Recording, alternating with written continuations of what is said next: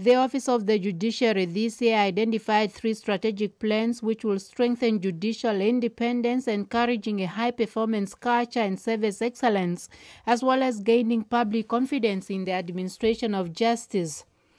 In a speech read on behalf of Shivute, the Deputy Judge President High Court Hosea Angula noted that the realization of high performance and service culture require introspective and hard work to make a difference in the lives of the community they serve.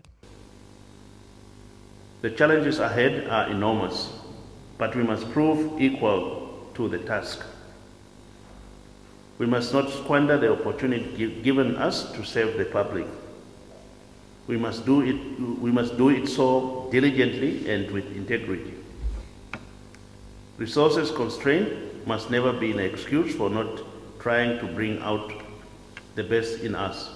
In 2018, a total of 83 cases were ready for consideration by the court, while 46 cases were enrolled for hearing and 37 judgments delivered and 29 appeals lapsed due to non-prosecution.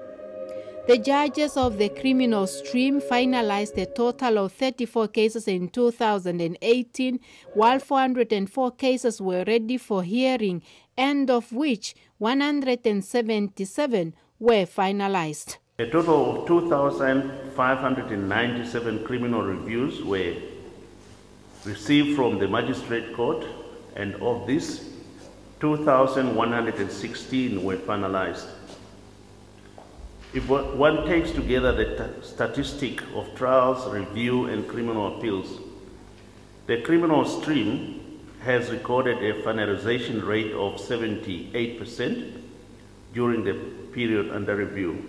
Some challenges include insufficient courtrooms to meet the needs of both criminal and civil cases, as well as high incidence of uncompleted trials due to unavailability of lawyers. Incomplete trials is caused by accused persons dismissing their lawyers, unnecessary postponements, and appointments of new lawyers, which takes about 6 to 8 months for an aborted trial to recommence. Donateni Imbodi, NBC News, Ushakati.